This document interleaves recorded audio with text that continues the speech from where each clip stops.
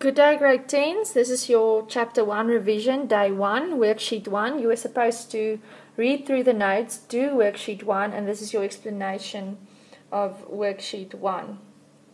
You can also find this document in PDF format. Right, so let's start. Number 1.1, write the following in set builder notation. Okay, number 1.1.1, they give us in interval notation, x is an element of -1 to 12, -1 excluded and 12 included. To write this in set builder notation, I have to remember that set builder notation uses curly brackets. So it's going to be curly bracket x, curly bracket in math language means the set of all x's such that x is between -1 and 12, -1 excluded and 12 included. Look at that. How do I write included and excluded? I make an equal sign by the 12 because it is included and not an equal sign by the -1 because it's excluded. Because they gave it to us in interval notation, it means that it's real numbers. So I'm going to write semicolon, x is an element of real numbers. Number 1.1.2, they give us a number line that looks something like this, -3, -4, -5, and so on. -3 is as an open dot, which means it's excluded, and then an arrow to the left. This means that x lies to the left of -3, which means it's everything smaller than -3. To write it in set builder notation, I'm going to write a curly bracket, which means the set of all x's such that x is smaller than -3 and x is an element of real numbers. How do I know x is an element of real numbers? Well, they use a line. Because they're using a line, I know that that's a real numbers. When they use dots, it can be either whole numbers or maybe integers. Right then, number 1.2. Represent the following on a number line. They give us, in set builder notation, the set of all x's such that x is between -2 and 3. -2 excluded and 3 included, and x is an element of integers. Now the answer is in blue. I have a number line. I have to write all the numbers out, and I have to make a dot above each number, because when I have real numbers, I can use a line. But when I have only integers, I have to make separate dots because everything in between the numbers are not included. So by -2, I have an open dot, -1 included, so it's in the colored dot. Then 0, 1, 2, 3 are all included. Number 1.3. Determine without the use of a calculator between which two consecutive integers the square root of 51 lies. So the square root of 51, I have to find two numbers, one smaller than and one greater than 51 that have square roots. So I have to find square numbers. Square numbers smaller and greater than 51. A square number smaller than 51 is 49, that has a square root, and greater is 64. So the square root of 49 is 7, and the square root of 64 is 8. So that means that the square root of 51 lies between 7 and 8. Right, number 1.4, they ask, prove that 0,254 repetitive is rational. Okay, so always when I do a question like this, I start it like this. Let x be equal to 0,245,245,245. So I write it out a few times, dot, dot, dot, which means it goes on like that. This is number 1.4.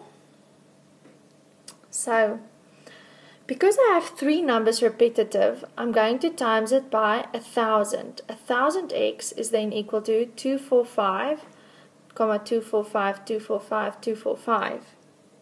Then I subtract these two equations because I want everything that's after the comma to fall away. So to get that, I'm going to subtract these two equations. So I'm going to say 1000x minus x is equal to 245, because then when I subtract it, everything after the comma will subtract from one another and fall away. So I will get 999x is equal to 245. To get x alone, I divide by the 999 and I get 245 over 999. Please remember, the definition of a rational number is a number that can be written as a fraction where the numerator and the denominator, the top one and the bottom one, are both integers. So to prove that something is a rational number, I have to say, because 245 is an element of integers and 999 is an element of integers, I'm going to have that the number that they gave me, 0,245 repetitive, would be an element of rationals.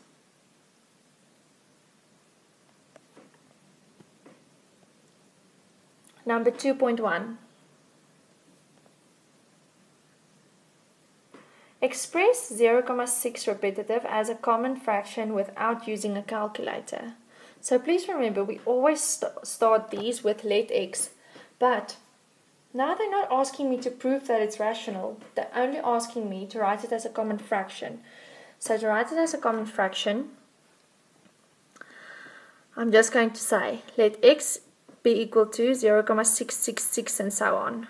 Then, because only one number is repeating, I'm going to times it by 10.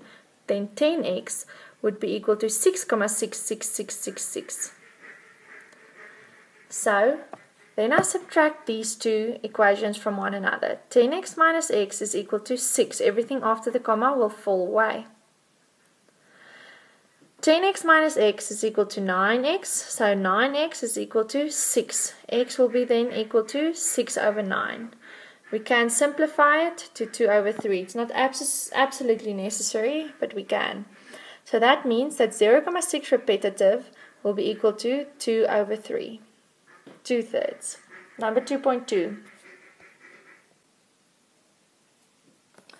Between which two consecutive integers does the square root of 87 lie? So the square root of 87, again, I am going to find two numbers that are on either sides of the 87 that has square roots. So square numbers on either side of 87 would be 81 and 100. The square root of 81 is 9 and the square root of 100 is 10. So that means that the square root of 87 lies between 9 and 10.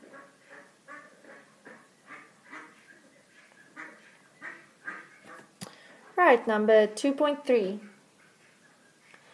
Represent 50 excluded and 3 included on a number line. Okay, so that's an interval notation. When I have interval notation, I know that they are using real numbers. When I have real numbers, I can just draw a line. So I don't need to write each number between negative 50 and 3. So I can just write negative 50 and 3. And then I make an open dot by 50 and a closed dot or colored dot by 3 and draw a line between them. The open dot is for the excluded negative 50 and the colored dot is for the included 3. Then number 2.4. Number 2.4, they are asking express 0,16 repetitive as a common fraction without using a calculator. So for these I always start with let x be equal to 0,16161616. Because there are two numbers repeating, I'm going to times it by 100. So it's going to be 100. X is equal to 16,161616. So then I subtract the two equations. 100x minus x is equal to 16. 100x minus x is 99x. To get x alone, I divide by 99, so it's 16 over 99. I did represent it as a common fraction as they asked. So it's going to be 0,16 repetitive is equal to 16 over 99. Number 2.5. Represent the following on a number line. So they give me this in set builder notation. The set of all x's so that x is smaller than negative 5. X is greater and or equal to negative 5 or smaller than 3. Or I can say x is between negative 5 and 3. Negative 5 included and 3 excluded. And x is an element of integers, which means I'm going to have to use separate dots. So first I see that negative 5 is included. So I draw the number line negative 5, negative 4, negative 3, negative 2, negative 1, 0, 1, 2, 3. Then I draw a colored dot or a closed dot by negative 5, negative 4, negative 3, negative 2, negative 1, 0, 1, and 2. But 3 gets an open dot, excluded, because it doesn't have an equal sign. And that's it for day 1. I'll speak to you again on day 2. Please remember, if you have any questions, your teacher's email address is on the website.